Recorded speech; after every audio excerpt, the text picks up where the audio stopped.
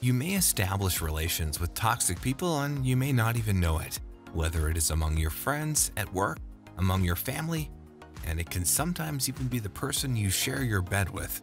These kinds of people are best known for complaining all the time, overruling and diminishing others, and creating problems unnecessarily. Toxic people tend to credit and discredit everything people do, making us feel useless, undermining our self-esteem, and making us hesitate about our own capacities. These interactions can put us on edge, so that we finally end up doing the things we wouldn't do or acting in the completely opposite way, sometimes even against our own interests. Elizabeth and Betty have been sharing an apartment for a few months. Since Elizabeth had an extra room in her apartment and Betty needed a place to live, they decided to share rent. After a few months, Elizabeth noticed that she wasn't feeling comfortable in her own house. She was doing anything to avoid running into Betty, since every time that happened it ended up with Betty throwing all her complaints at her about work, her boyfriend, the lack of attention the grocery store clerk paid her, and so on. Betty always had reasons to victimize herself, be annoyed, or criticize someone. Elizabeth tried to understand her because she was her friend after all and thought it would be a temporary thing.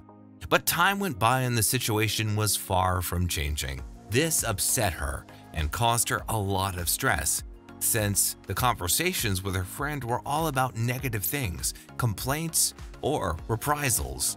It is important to know how to get away from these people or neutralize them. But how?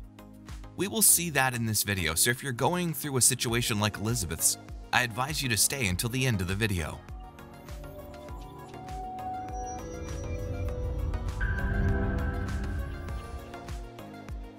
Action plan to avoid or neutralize toxic people.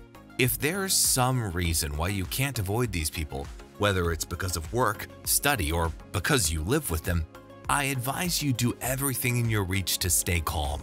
Be careful not to be dragged into conflicts and unnecessary arguments. Try to ignore those comments that may influence your conduct. Don't argue, don't fight, don't let negative attitudes disturb your well-being. Keep calm and be patient. Don't give it more attention than what it deserves. Bite your tongue if necessary. In simple terms, don't play the game by their rules. It is imperative for you to establish clear and healthy limits and grow your positive thinking. You are a worthwhile person, and there are many people that love you. Don't let anyone convince you otherwise. One of the keys to acting assertively before toxic people is to grow your ability to manage your emotions, assertive communication, and keeping calm under pressure. It's important for the well-being of our relationships to establish limits, but don't forget that it is also necessary to respect others as well. So, what should we do to neutralize or avoid these toxic people? Let's see this in 6 simple steps. Step 1. Identify toxic people around you. If we want to avoid toxic people, the first step we need to learn is just how do we identify them? Toxic people are not labeled as toxic, but it's still possible to identify them easily.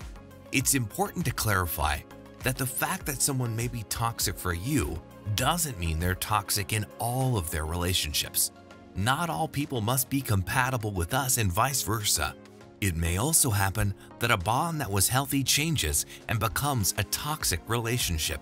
Sometimes what we need is just a little distance and perspective to detox. Toxic people used to complain a lot, discredit other people's work or achievements. They don't admit to their own flaws and they think they're always right. They think the world is against them all the time and they're always on the defensive, not being coherent in what they say or do. They're liars, manipulative, and they're victimizing themselves and others all the time. In Betty and Elizabeth's case, sometimes Betty wants Elizabeth to always agree with her. Everything has to be done according to Betty's will, and every time Elizabeth tries to establish some limits, Betty finds a way to make her feel guilty. Repeatedly, Elizabeth gave in before Betty's wishes, quitting the things that she really wanted to do. Betty also started to speak bad about Elizabeth's friends and family, and that's the reason why she started to become distant from the people she loves. Besides, Betty usually discredits Elizabeth's achievements with passive and aggressive comments. All these incidents have worn on Elizabeth, making her feel tired, frustrated and sad. She must stay away from Betty as soon as possible to avoid further frustration and to allow her self-esteem to thrive again. Step 2. Stay away from toxic people. It is important to keep control of our emotions and feelings. Take a deep breath and stay calm. There are situations in which our bond is unavoidable, like a family member, for instance. That's where we need to put into practice healthy boundaries and establish a necessary distance. One day, Elizabeth had the courage and told Betty she no longer wanted to live with her and asked her nicely to leave the apartment. As expected, Betty reacted in a very problematic way and tried to turn the situation around, blaming Elizabeth for the failure of their living together. Elizabeth, who already knew Betty's type of reaction, paid no attention to her complaints and reprisals, which grew more and more. Through the entire situation, Elizabeth kept calm, avoided arguments, and didn't get strung along by the heat of Betty's attacks, trying to persuade her to do so. It takes two to fight, and since Elizabeth didn't get into an argument, Betty had no choice but to leave after fighting alone. Step 3. Focus on your goals. Now that Elizabeth has been keeping a safe distance from Betty, her negative comments and constant complaints are a thing of the past. Elizabeth's mood has changed for the better, and she feels more relaxed, powerful, and positive. Elizabeth finally reconnected with her inner peace, with her spaces and the activities that she loves. She has more time for herself, to think more about herself and to focus on her goals and achievements. The isolation and solitude she was immersed in is also in the past, since she has reconnected with her friends and family once again. Step 4. Surround yourself with positive people. We all have toxic people around us, but we also have positive and brilliant people around us to share our conversations and stimulating moments with, which can bring positivity to our lives. Surround yourself with people who know you for who you are and also value you. People with whom you feel you can be yourself. We also need those people who are capable of assertively telling us the tough truths we need to know in order to grow. These are the people we need to look for and treasure in our lives, since they are the ones we can count on in tough times and will be there in our victories and defeats. Step 5. Don't be infected by their toxic behavior. When we are exposed to toxic situations or environments over a long period of time, it is likely for us to be infected by this toxicity and incorporate it into our own lives. Like rotten fruit, toxic people pass on their toxicity.